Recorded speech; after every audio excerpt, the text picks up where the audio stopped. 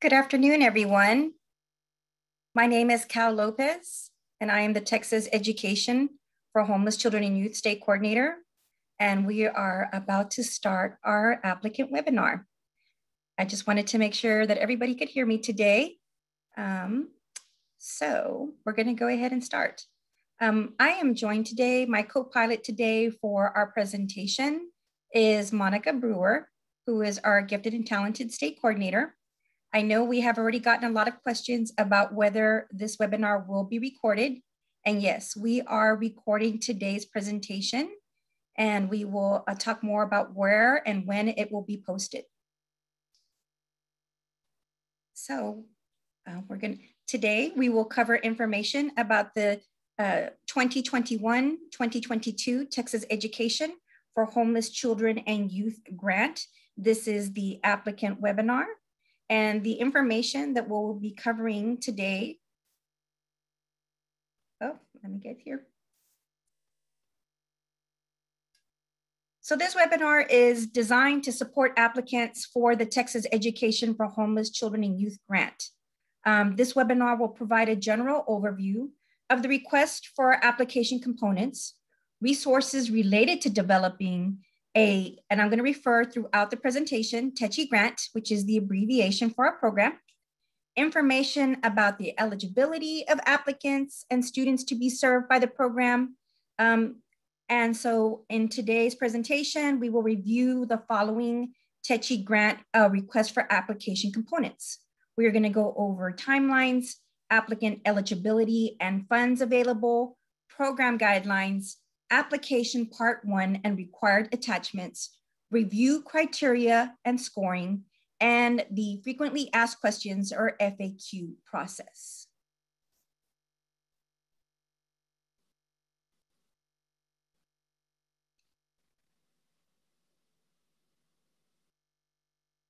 So I apologize, we're having a little difficulties here. There we go. So we will refer many times throughout the presentation to the TEA Grants Opportunities page.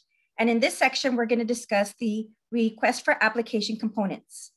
All the TECHI RFA documents are posted on the TEA Grants Opportunities page. Applicants should review and carefully follow the instructions to complete and submit their grant application packet. As you can see here, I have included a screenshot that can be found on the TEA Grants Opportunities page of the application and support information.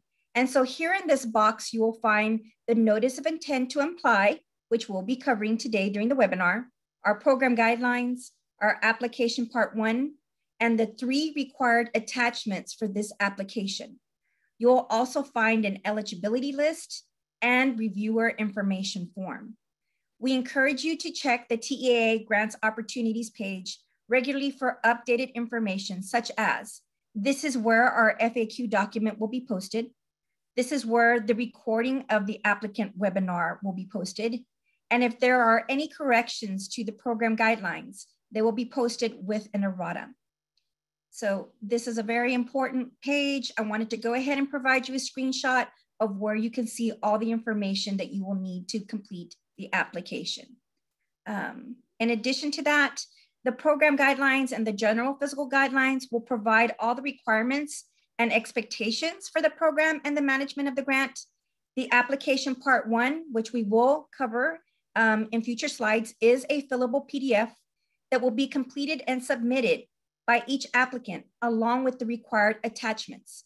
And I want to stress there are 3 attachments and they are all required for the application. Reference documents are also provided to help applicants determine eligible LEAs and ESCs for the program and projected grant funding amounts. So please check the Grants Opportunities page often for any updated or new information. And I want to stress again, this is where our FAQ document, the recording of today's webinar, and erratas. And so an errata will explain any item that may be replaced or changed within a given document. So here on our next slide, we're going to go ahead and discuss the purpose of the 2021-2022 TEHCY grant program. So the purpose is to provide LEAs and ESEs additional capacity to provide equitable opportunities and outcomes for McKinney-Vento students by promoting school stability, facilitating enrollment and identification, improving student attendance and academic outcomes.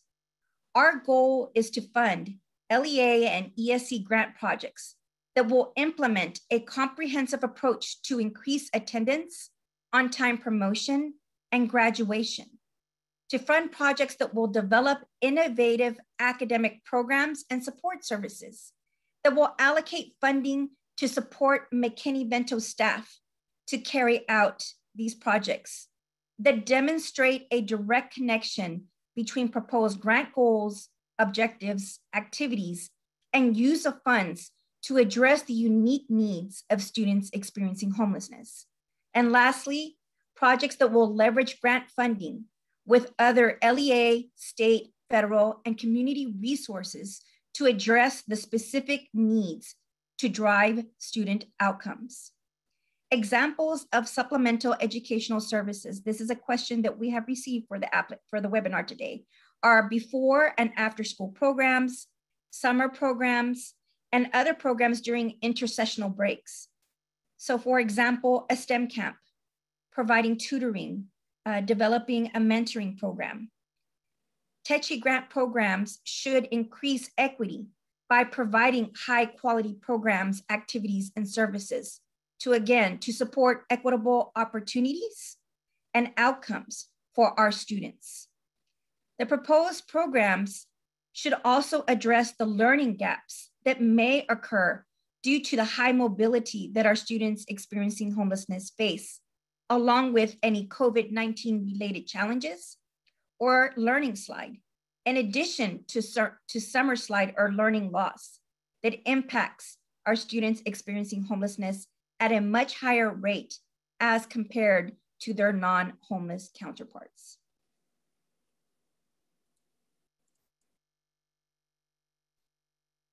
So here on this slide, we wanted to give you a grant overview.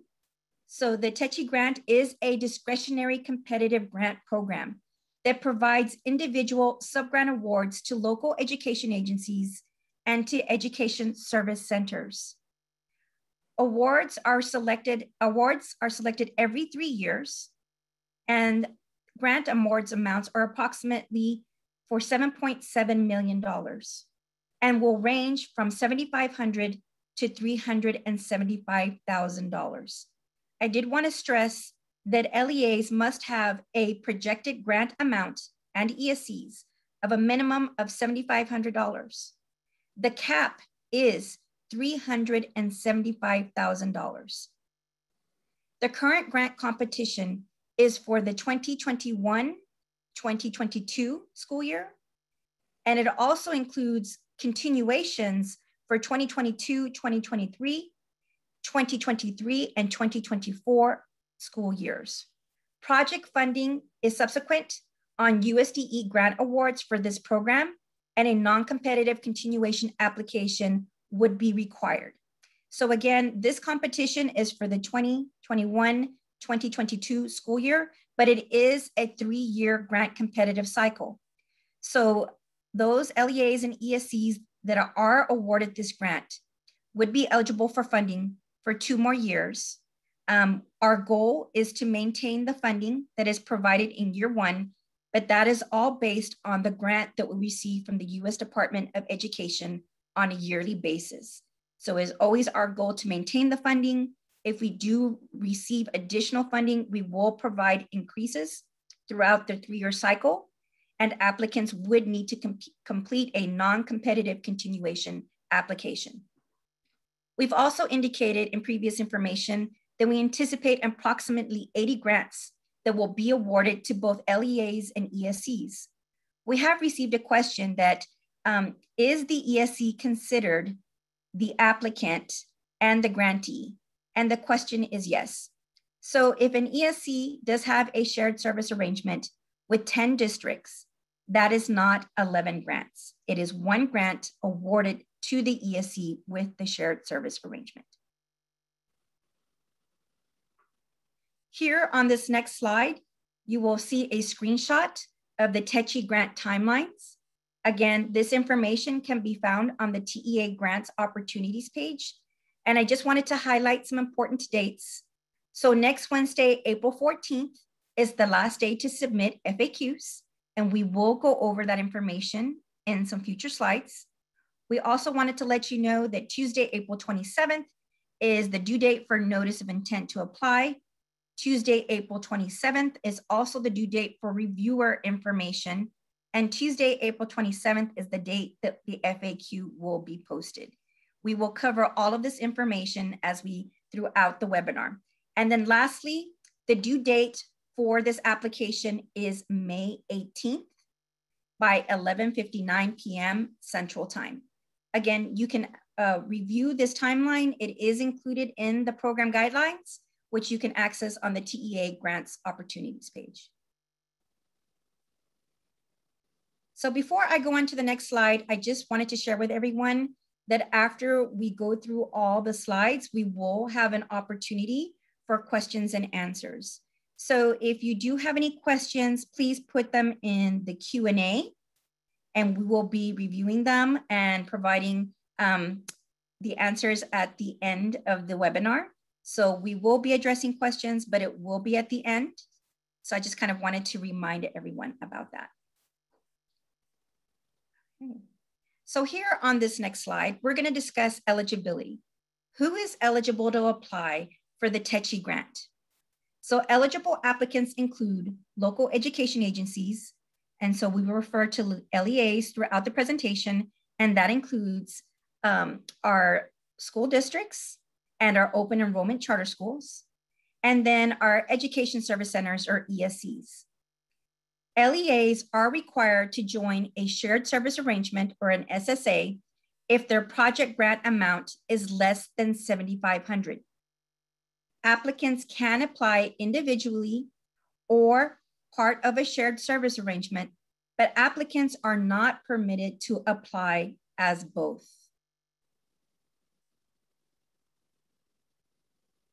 So we're going to talk here a little more about shared service arrangements. So only ESCs are allowed to act as a physical agent of an SSA. Each SSA must have a minimum of 3 member districts. There is no maximum number of member districts, and SSA member districts are required to participate for the full 3-year grant cycle.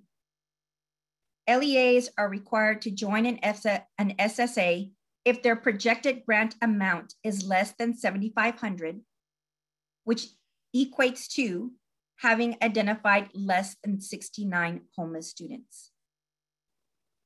Projected grant amounts are calculated by the total number of identified students during the 2019-20 school year times $110, which is our funding allocation. I also wanted to share that ESCs are the physical agent and also considered the grantee as part of a shared service arrangement.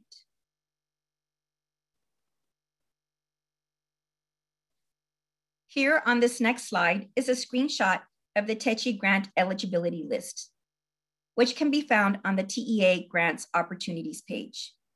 Again, this list was determined by the 2019-20 PEIMS data, Public Education Information Management System data of identified students.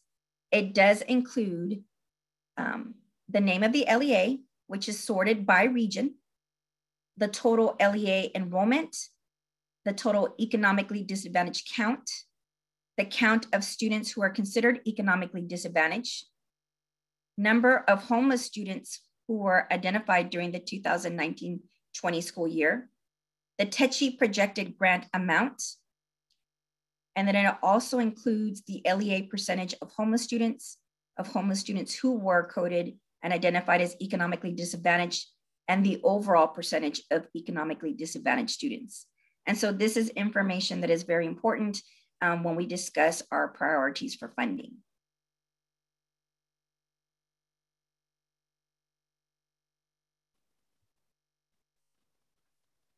Next, we are going to go ahead and go over the program guidelines.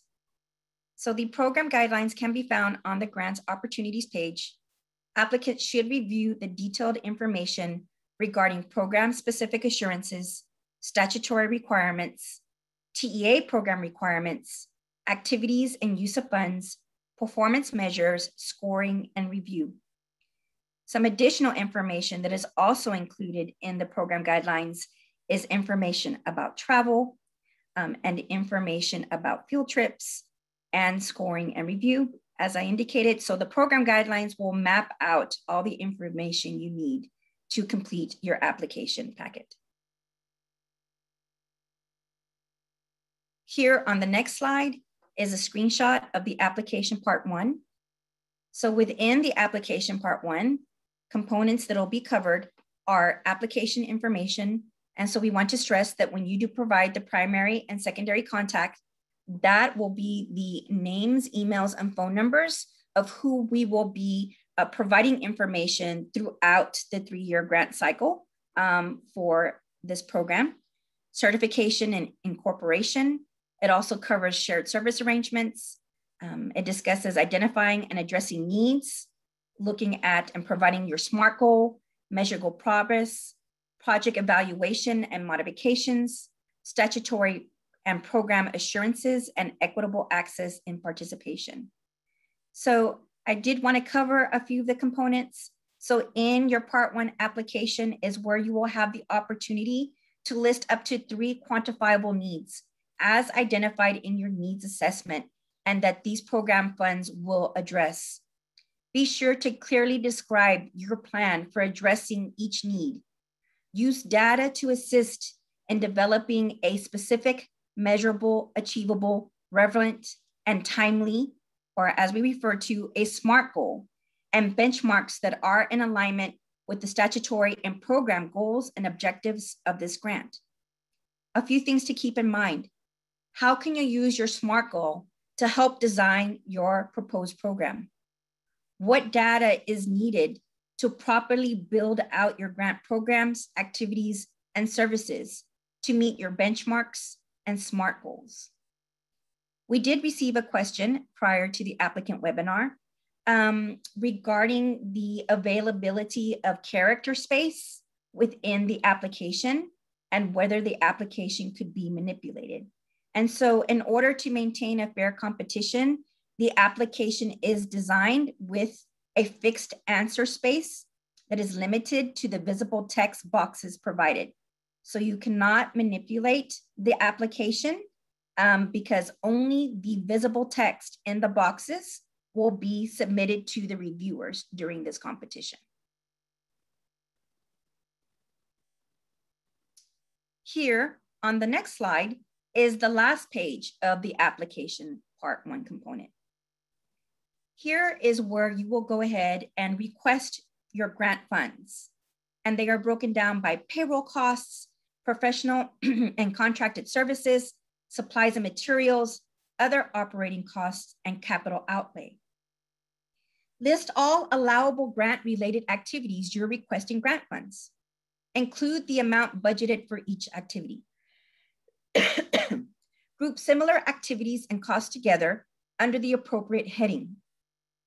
During negotiations, you will be required to budget your planned expenditures on a separate attachment that will be provided by TEA. These expenditures will be reviewed and modified if necessary during the grant negotiations. So we had received a question saying, Cal, where is the detailed budget tables? That information will be provided to you once the grant has been awarded and we go through the negotiation process. This is a high-level overview of your request for grant funds.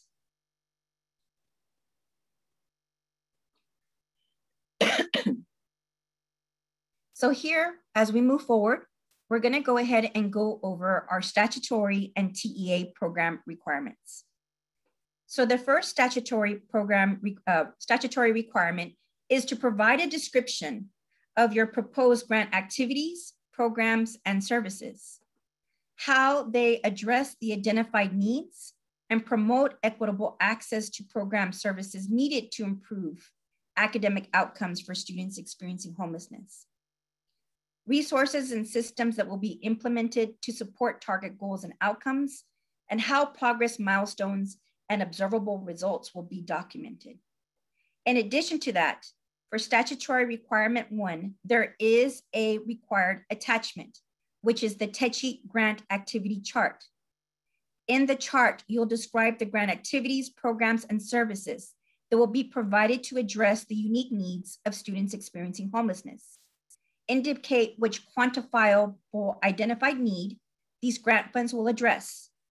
The information provided in this chart should be in alignment with your SMART goal you have identified for this application and related to the student outcomes that are consistent with the purpose of the grant. You are limited to 10 grant activities. When completing the attached grant activity chart with the requested information, please describe the activity and provide the target student outcomes. And within that description, indicate how the grant activity program or service will be provided, approximately how often it will occur, and what are the anticipated student outcomes. For the section that indicates position responsible, do not include names of personnel, just include the staff position responsible for this activity or program. Include which of the 3 identified needs this project will address, and include the projected funding amount and percentage of grant funds to be utilized. Also, when completing this section of the application, I want you to think about 4 things. What resources will be used to support this project? And when we're talking about resources, you should be thinking about local resources within your district, your charter school, within your ESC, resources within the local community, and how that in partnership with grant funds will be used to support this project. When we're looking at activities, what are the main things this project will do or provide? We also want you to be reflective and to describe how many and what sort of observable and tangible results will be achieved by these proposed grant activities, programs, and services. And what will occur as a direct result? What activities and outputs, what change in knowledge, skills, or behavior will occur due to this information? We're going to go ahead and move forward to statutory requirement number 2. So here we are asking applicants to provide a description of the extent to which the application reflects coordination and collaboration. Proposed use of funds will facilitate the enrollment, identification, and educational outcomes of homeless children and unaccompanied youth. The extent to which the applicant will promote meaningful involvement of parents or guardians. And the extent to which homeless children and unaccompanied youth will be integrated into the regular education program. So you can include a list of agencies, community, and LEA collaborators, and a brief description of the proposed co-activities that will support implementation of the proposed grant activities, programs, and services. Some examples of collaborators or local collaborators are local nonprofits, shelters, food pantries. So that will vary from area to area and region to region. On the next slide, we're going to go ahead and briefly cover statutory requirement number 3. So statutory requirement number 3 also requires an attachment. So for this section, you will need to identify the types, intensity, and coordination of services to be provided in coordination with your Title I Part A homeless reservation, including the process to review and develop the LEA's plan for coordinating services to support eligible homeless children and unaccompanied youth using the Title I Part A homeless reservation. In addition, how the LEA determines its reservation amount for services to support homeless children and unaccompanied youth. That is the box within the application. In addition to that, applicants need to complete and submit the Title I Part A and McKinney-Vento attachment. Within this chart, you must indicate what was your actual Title I Part A homeless reservation for the 2019-20 school year. What was that reservation amount? And a summary of the use of the funds, activities, and staffing that were provided. In the second line, you need to provide what is the actual Title I Part A homeless reservation for the current year, for 2020-21. And again, what are the use of funds allocated for, what activities and staffing. So for statutory requirement 3, you must complete the information A and B in the application and complete this attachment. And for the last statutory requirement, number 4, this also has a required attachment. So we want you to provide a description of the established LEA processes to develop, review, and revise current LEA policies and procedures to ensure that its proposed grant activities, programs, and services will not isolate or stigmatize homeless children and unaccompanied youth. Within this chart, there are several components of McKinney-Vento, which asks if you do have a current policy or procedure, and you either indicate yes or no. For the dispute resolution process, which all LEAs should answer yes to this, you're also required to provide an attachment of your local board policy and any attachments that support the dispute resolution process. So for statutory requirement number 4, you must complete that box in the application part 1. You must complete and submit this attachment of the McKinney-Vento policies and procedures, and then also include the attachment of your local board policies and attachments that support the McKinney-Vento dispute resolution process. So now we're going to go ahead and move forward with our TEA program requirements. Before we start, as part of our overall goals and objectives for this grant, we are providing this TECHI program implementation and levels of service and support. LEAs need to develop processes of procedures, reports, and systems to implement all 3 levels of services and support. Grant funds can be utilized for dedicated McKinney-Vento staff to support their grant programs, activities, and services. So as you can see here on this chart, we consider level 1 of program implementation is school enrollment, McKinney-Vento identification, and assessment of services that occurs during the intake process. Level 2 would then be PEAMS coding of homeless students. And so we want to ensure that there are systems and processes in place to ensure that students are coded in a timely manner upon identification at the beginning, during, and throughout the school year, and that there is a process to verify that the coding has occurred. Also, we must keep in mind that if a student has only been identified and enrolled in your district for a few days, they must be coded. Implementation of services. So is there a system to ensure that the student was coded and receiving free breakfast and lunch program services, that they are receiving the school of origin services that they have requested, or any other type of general education or special population services? So if they were discussed at the intake, is there a way to review what was discussed at the intake and have those implementation of services? And lastly, overall McKinney-Vento program monitoring.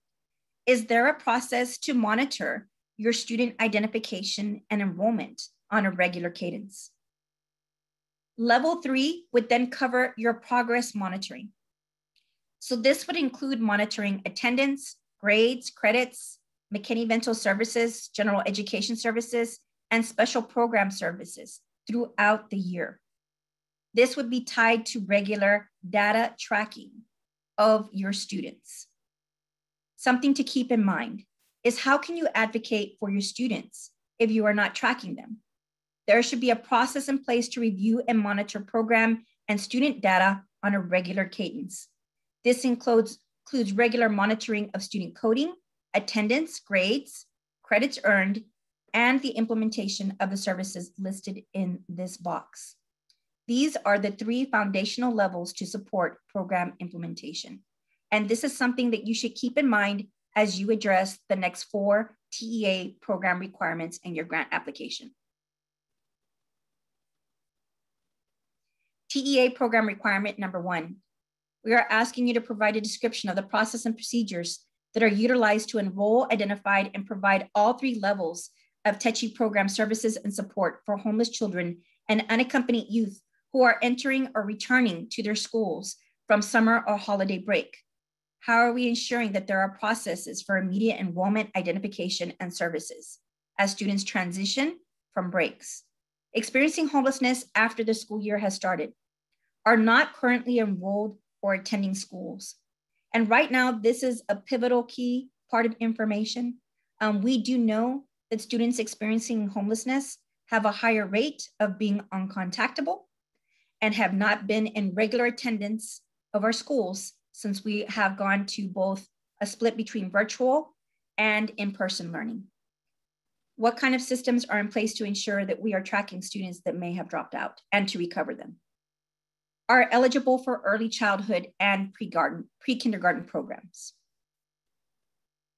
For the next TEA program requirement number 2, we are asking you to provide a description of the annual McKinney-Vento professional development plan that is currently in place to increase awareness, support enrollment and identification, and increase staff capacity to respond to the unique educational needs of homeless children and unaccompanied youth.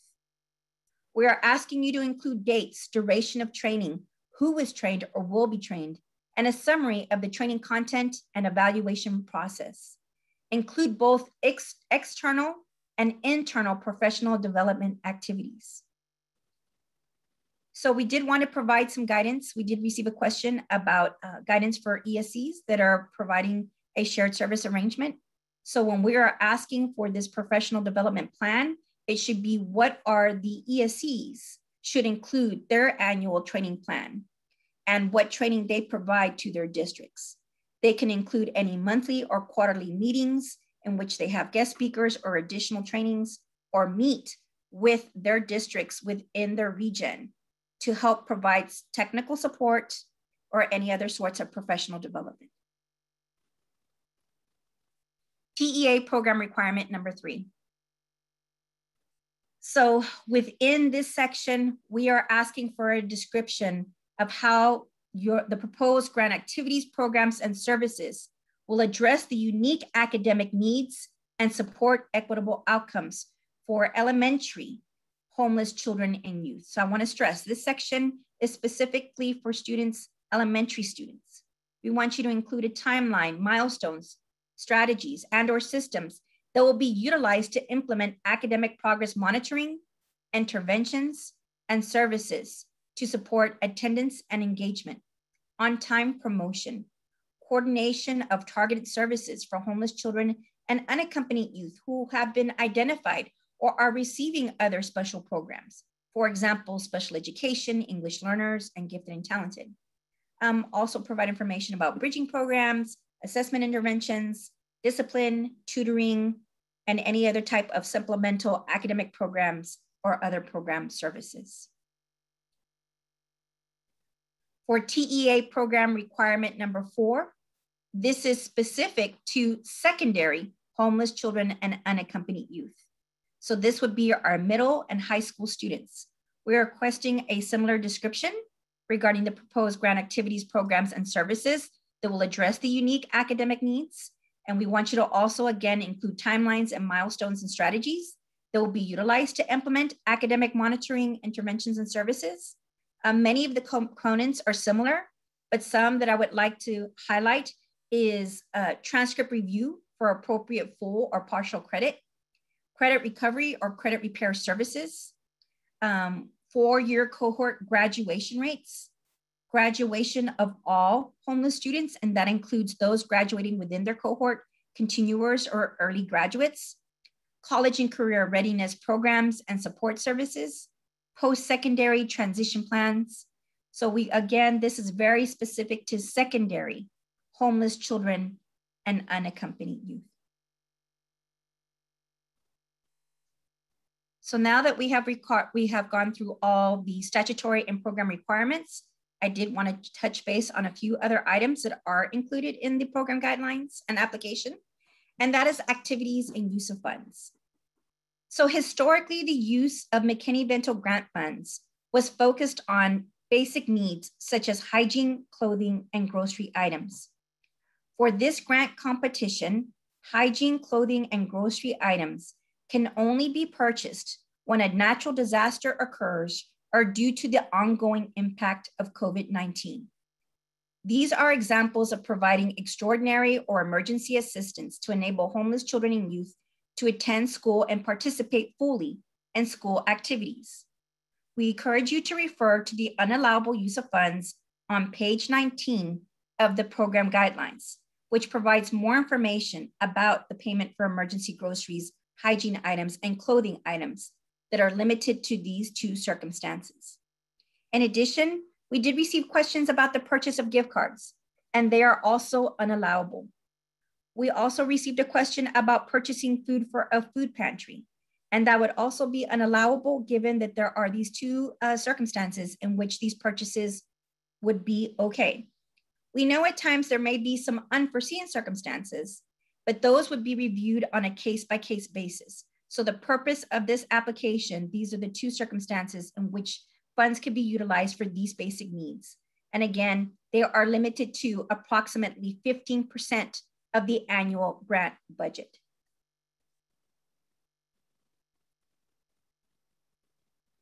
In addition to that, we also encourage you to review all the allowable activities use of funds. So they are covered on multiple pages of the program guidelines. So please take the time to review all of them as you complete your application. Here in this section, we're going to briefly review the TECHI grant LEA performance measures. So the applicant agrees to collect data and report on the following mandatory performance measures: the number of identified homeless children and youth, attendance rates, promotion rates, state assessment scores, and graduation rates for homeless children and unaccompanied youth.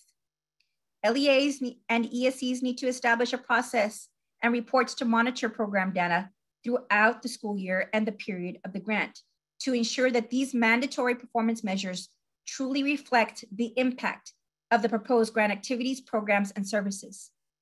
Program measures are designed to monitor academic performance, school attendance, and engagement.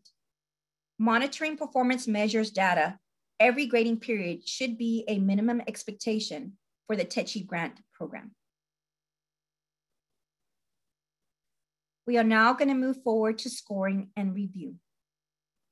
So for the purpose of this grant, we have a standard review criteria, which you can reference in the general and physical guidelines, applicable to grants published on or after May 1st of 2020. So for the identified and addressed needs in your application, there are 10 possible points. Measurable goals and programs, an additional 10 possible points. Project evaluation and modification, there are 5 possible points. Statutory and program requirements are worth 25 possible points. And your budget, there are 10 possible points. So there is a total of 60 possible points for this grant application. In the program guidelines, we have indicated that there is priorities for funding. Applications that receive 70% of the 60 points available will have an additional 5 points awarded for those LEAs and ESCs with an economically disadvantaged percentage of 75% or higher. And this information can be referenced on the eligibility list. I did want to stress that for this grant program, there is no specific review criteria for this program, and that is referenced in the program guidelines. And we also received a question about how the priority points will be calculated for ESC SSA applications. The formula to calculate the priority points for ESC SSA members is that we will take the total number of economically disadvantaged students, or that count.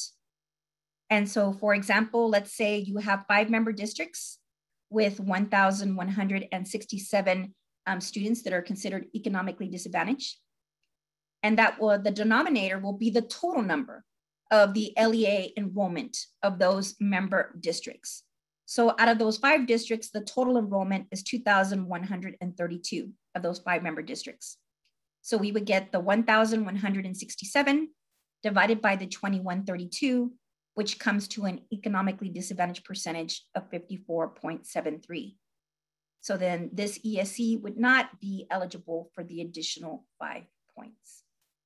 So we wanted to go ahead and address this. For more information, you can review pages 17 and 18 of the program guidelines, and we will be incorporating an errata to the program guidelines to go ahead and address this question and incorporate this answer that was provided. So you will refer back to the grants opportunities page. There will be an errata to the program guidelines, which will clearly articulate how we will average this out for ESE SSA applications. Here on the next slide, we're going to go ahead and discuss our frequently asked questions process. So applicants must submit their written questions no later than Wednesday, April 14th by 8 p.m. to the homelesseducation@tea.texas.gov email address. Any questions received after 8 p.m. Central Time on April 14th will not be answered. The FAQ document will be posted on Tuesday, April 27th on the TEA Grants Opportunities page.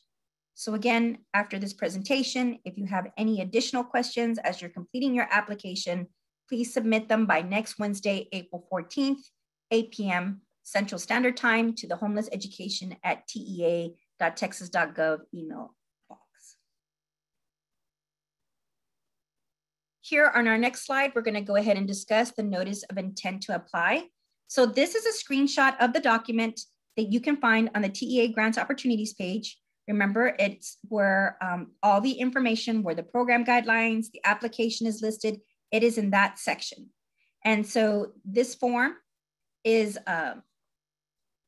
completion and submission of the intent to apply document is not mandatory. However, it will assist TEA anticipate the volume of applications and prepare for the competitive review process. So applicants who do not file the notice are still eligible to apply for the grant. I want to stress it is not required, but we highly encourage you to do that so we can anticipate the number of applications we may be receiving and to help prepare for the review process. Submissions of the intent to apply document in no way obligates an applicant to submit an application. So if you do submit a notice of intent to apply, you are not obligated to move forward with the application process. We ask that you submit this document as soon as possible, but no later than Tuesday, April 27th. And if you have any questions, you can direct them directly to the competitive grants unit at competitivegrants@tea.texas.gov. Again, for more information, you can review page 16 of the program guidelines. And this document is a live document located in the application and support information section on the TEA Grants Opportunities page for this grant.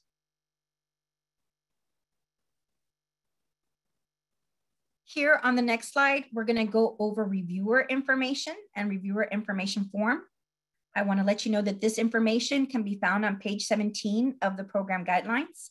It is located on the TEA Grants Opportunities page in the same section, the application and support information, which houses again the program guidelines, the application, the eligibility list. Applicants are asked to nominate at least 3 and up to 5 individuals to serve as reviewers for this grant competition. By submitting these names, the applicant assures that these individuals are willing and able to review applications during the review period of June 4th through July 8th of 2021. These individuals should have not been paid to prepare any portion of this grant application. These individuals should also have McKinney-Vento subject matter expertise and are also qualified to serve as a peer reviewer. So we are looking for reviewers that have experience in working with students experiencing homelessness, are familiar with the McKinney-Vento program in an educational setting, and also are familiar with reviewing grant applications process. So please ensure that these individuals, that you have notified these individuals of their nomination to serve as a peer reviewer. Submit these forms no later than Tuesday, April 27th. You can direct any questions to the Competitive Grants Unit at competitivegrants@tea.texas.gov. Detailed information on the peer review and scoring process will be sent to those reviewers who are selected to serve. And we're going to go ahead and come here. So this is my program contact information. Again, my name is Cal Lopez, and I am the Texas Education for Homeless Children and Youth State Coordinator. Please refer any FAQ questions to the Homeless Education at tea.texas.gov email. And we're going to go ahead and move forward to our Q&A. And so as we're evaluating the Q&A, there are some questions that I did receive prior to the webinar. And so I wanted to go ahead and address them at this time while Monica and I look over the questions that came in. So first, one of the questions that I received was about approved out-of-state travel. So within the program guidelines, it does indicate that the only approved out-of-state travel costs that may be funded through this grant is attendance to the National Association for the Education of Homeless Children and Youth, or NACCE conference. In addition to that, I have received several questions about tutoring. So I wanted to share with you, when it comes to tutorers or providing tutoring, it's been asked if homeless students can be put in with other student groups and have that tutor, for instance, provide tutoring for 5 students who are not homeless and 1 student who is not. And so one thing to keep in mind with tutoring services is that you have to be careful to ensure that you are going above and beyond and to supplement whatever tutoring services are available and provided to all students, meaning students who are not homeless. So if there is a tutor providing services for 5 students who are not homeless, and then we go ahead and include 1 homeless student, that should not be paid for out of grant funds, because that would be a comparable service if it's open to all students. So that is something to be keeping in mind. What are the comparable services being provided to our students when it comes to tutoring? And if it's not specifically for students experiencing homelessness, what is the quality and the expectation? How are you going to pay for that staff? How are you going to prorate their time? There's a lot of questions that you have to step back and look at.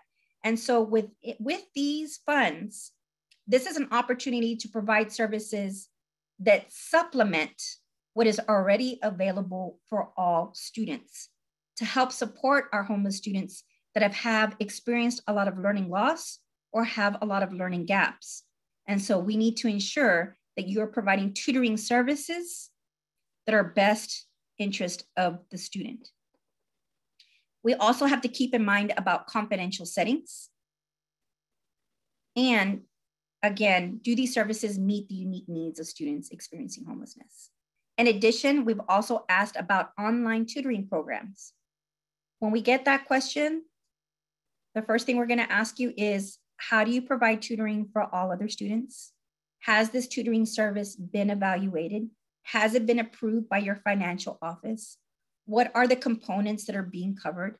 Are they in the alignments with the TEKS and supports that the student needs? So we ask you to reflect back on all that information and to always remember, is it comparable? Are you supplanting? Is it supplemental? Is it going above and beyond? Is it meeting the student's individual needs? Okay. We've also received questions about purchasing computers. So students and families can have a separate space to complete lunch applications, college applications, FAFSA applications, job applications. And the response would be no. We know that at campuses, there are computers and technology available to both students and families to complete this information. Again, this would be considered supplanting. So when there's already services and technology available, if you did not have this grant, how would these students and families be completing this information and doing these activities? So that is always a self-reflective question to provide. Okay, Monica, those were the questions that I wanted to cover that we did receive prior to the applicant webinar. Okay. And this one is pretty much based on the eligibility list, and is the cap amount that has been posted for each district can apply, or can a district apply for funding amount higher than what has been projected? So the eligibility list has a projected amount. Is the cap amount for which the district can apply, or can a district apply for funding? No. So the cap is the cap. So if you're at the $375,000 cap, that is the highest amount you can apply for. This applies both to LEAs and ESCs. Okay. What other questions do we have? I see a, go ahead. Question. Can grant funds be used to cover substitute costs for educators attending professional development and or trainings tied to homeless awareness trainings? So that's a really good question. I will go ahead and double check with grants. I'm gonna have a feeling that the answer is no to cover substitute costs. That is our preliminary answer, because if a training is provided about McKinney-Vento, it should be provided, for instance, at a staff meeting that occurs before or after school. It shouldn't be occurring in which you would have to come and incur a cost for a substitute teacher. So that's why we would go ahead and say no.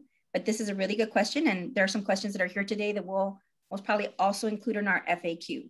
So when we're providing professional development, it should happen when all staff are available and should not incur a substitute cost. Okay. All right. So if they are participating as an SSA, do they still need to fill out an application or send out an intent to apply? If we're participating in SSA, do we need to fill out the intent? So if you're participating in an SSA, it would be the ESC who would go ahead and fill out the application and the intent to apply, because the ESC would be the applicant, the grantee, and the fiscal agent. So you need to work with your ESC in participating in that SSA, and they will complete the paperwork. Okay, and the next one is kind of a similar, but I'm gonna start with one and go to the next. So can we purchase stress tools? I would say just from that generalized question, the answer would be no, because I would definitely need more information on what is a stress tool. If it's like a widget, a fidget item, that would be a no.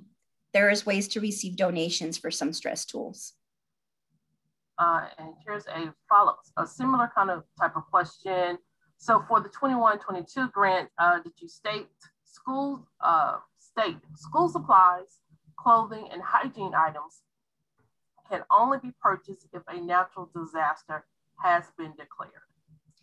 So I would redirect you back to the program guidelines. It clearly provides more information that during the 21-22 grant, the purchase of clothing, hygiene, and food can only be purchased if a natural disaster has been declared by the Office of the Governor or as a federal declared disaster area. So there is more guidance in your program guidelines. We did not include school supplies. School supplies can be purchased with your grant program. It's not tied to any specific situation there. Okay. So I'm gonna go ahead and address a couple more, Monica, I see, unless you have more for me. Yeah, there's a few that came in, and then I was looking, I pulled your chat also. But yeah, you can go either way. Okay. So I am looking here at one that was a question, and it was, will the amounts be adjusted based on the 2022 snapshot? And the answer is no, where the eligibility lists are based on the 2019-20 PEAMS list. So we will not be making any adjustments during the competition.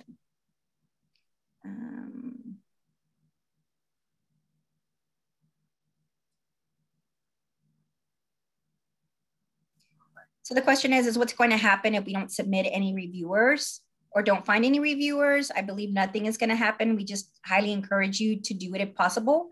If you're not able to do the 3 to 5, submit what you can. And so oftentimes for reviewers, you may consider some counselors or other professional school staff, administrators, other admin staff that may have experience, state and federal program directors or coordinators. So be reflective within your district, your LEA, and look at leadership that may have experience with McKinney-Vento. So the question, go ahead. What form do they use to list their SSA members? I think we got yes, that a couple of ways too, yeah. Yes, so that should be included in the application. I will go back and revisit that and we'll get back to you. I see who it's from. So we will go ahead and work with grants on that document. If you're not seeing it, I will go double check the program guidelines and look at that list or what will be needed to complete that. I believe in the program guidelines, it's already there with a few spaces. So we'll go ahead and provide you that additional guidance. And then a question, what is the needs assessment referred to in section 4? So yes, so in section 4, it clearly articulates that you should have a needs assessment process within your district. There's usually one with Title I that's already established. So you should be looking at what are the services and supports and items provided to students experiencing homelessness and identify the gaps, the needs, and they should be academic focused for the purpose of this grant.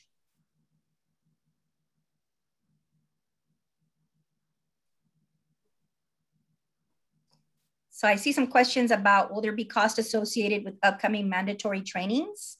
And so we do not have that information at this time. So we would encourage you to allocate some funds for that. We have not established the trainings that will be needed to attend besides the Touchy Summit, which will occur next year after this grant. That information will be provided to awardees after the grant competition has occurred. A question about school uniforms. So we do see school uniforms as a school supply, and we note that it is necessary, but we always encourage the district to first utilize any type of donations or other funding sources before grant funds are used to purchase school supplies. A couple of questions from earlier in the chat.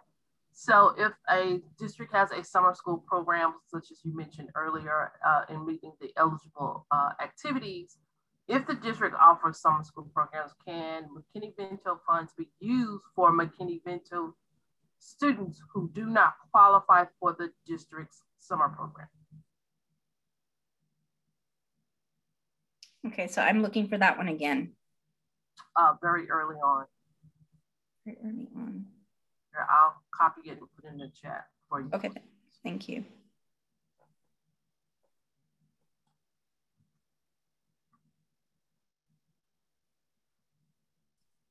I do see one that says, where can I find a copy of statutory requirement number 2? And it is listed in the program guidelines and also in the application document as well.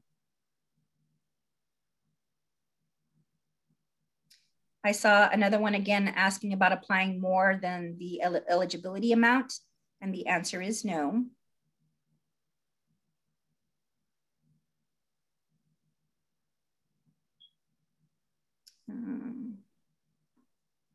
See the question, Carol. I'm going down.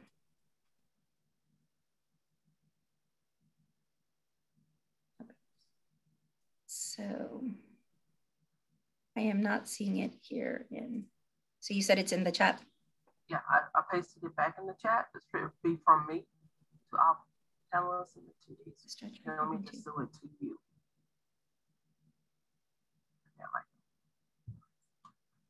Given that summer programs you mentioned early in the meeting as eligible activities, if the district offers summer programs, can MB funds be used for McKinney-Vento students who do not qualify for the district's summer programs?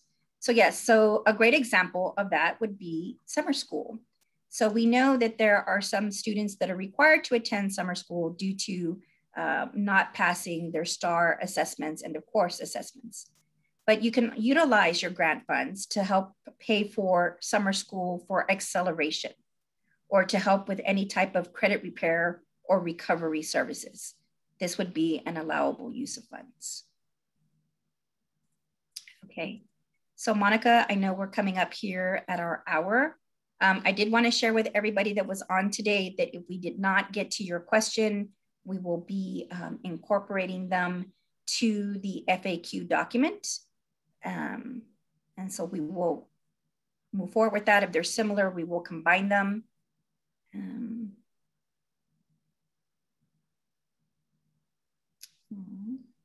just looking at any other ones before we go ahead and wrap up.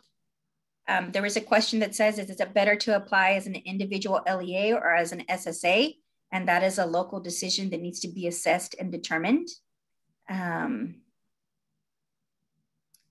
There's questions that say, may funds be used for dental support for undocumented homeless students? And if you look at the allowable use of funds, it's only for referrals for services, not for actually paying for the medical services. So that would be no. School uniforms count. I see that in a couple of places. Okay. And then there's also a question about, is there a limit to the percentage of the total grant that can be used for personnel to directly intervene with homeless children and youth? We did not stipulate that, but if you do have a large percentage, right, you have to clearly articulate what are the roles and duties and programs that those staff members will be responsible for, and what are the anticipated outcomes. Can we purchase billboards or other media for outreach with grant funds? And the answer would be no.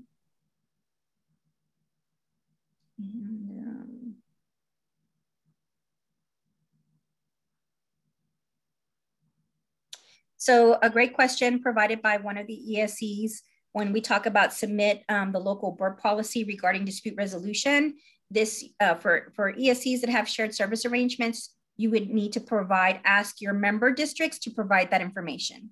So for member districts, they would need to provide whether or not they have the local board policy, provide that documentation and any attachments. That would be specific for the member districts to provide that as part of the application. And so there's also, again, I'm going to redirect everyone to the timelines. The timelines quickly show when the reviews will be going, the deadline, and when the anticipated award will also be provided. That is in the timeline and also can be found on the TA Grants Opportunities page. I also wanted to direct that laundry detergent and laundry appliances are unallowable use of funds. I'm going to redirect everyone to please go back to the unallowable use of funds. And it is indicated there that appliances are an unallowable use of funds. And so that you would not be able to use grant funds for that. Another great question is, can other LEAs join the SSA after the application due date? And the answer would be no.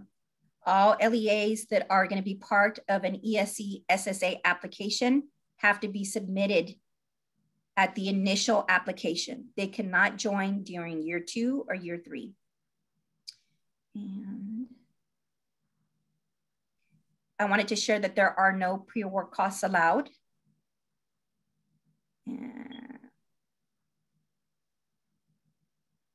And I think that's about it. I think we've covered a majority of the questions. Monica, is there anything else you see? Did you address uniforms, school uniforms? Yes, school uniforms. We consider those to be school supplies because they are necessary for the students to attend. We just stress that you try to utilize any other community resources for that. At times, a lot of the vendors do provide some uniforms to the schools and districts for free. And so we encourage you to prioritize homeless students for that. But yes, if families are needing assistance, Funds can be used to purchase 1 or 2 school uniforms.